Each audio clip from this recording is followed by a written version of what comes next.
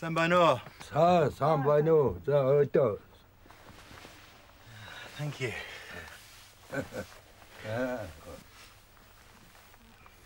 Snuff is always exchanged as a traditional ceremonial greeting.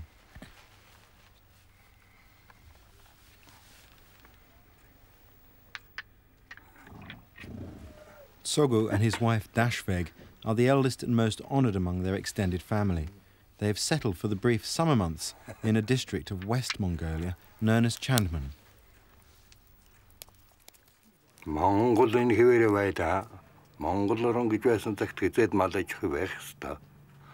Chirasul ter Mongolian in here and by in and cookilke wach George. The Mongol chot. Malta hota.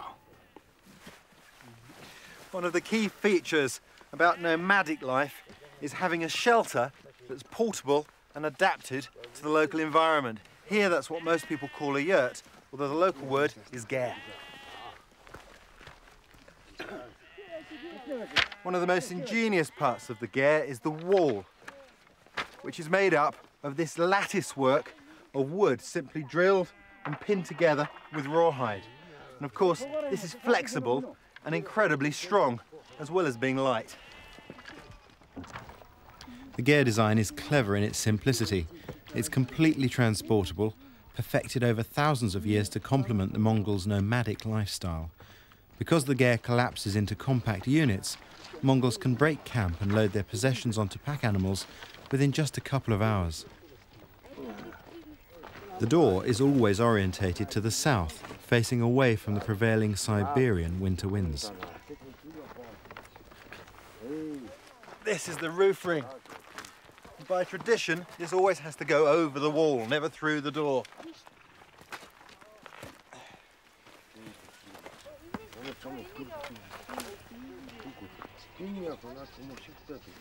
A rope is hung from the roof ring and anchored with a stone to stop it lifting in high winds.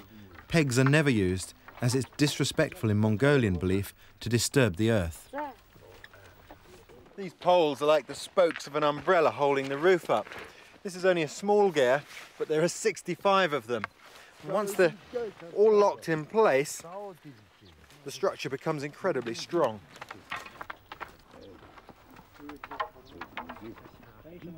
Once the frame's complete, it's covered in a series of layers.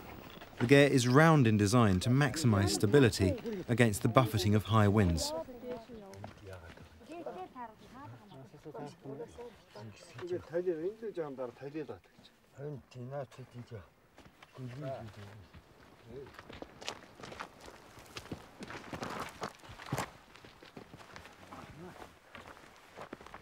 The secret of the ger's success is insulation. That keeps it cool in the summer and warm in the winter. And that's achieved by using this really thick felt. And they make that from their animals.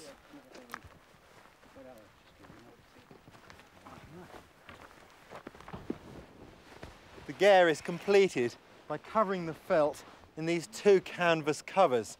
They make it look nice and protect it from rain and snow. Finally, a tailored felt is placed over the roof hole. This cover is adjustable, making it possible to regulate the ventilation.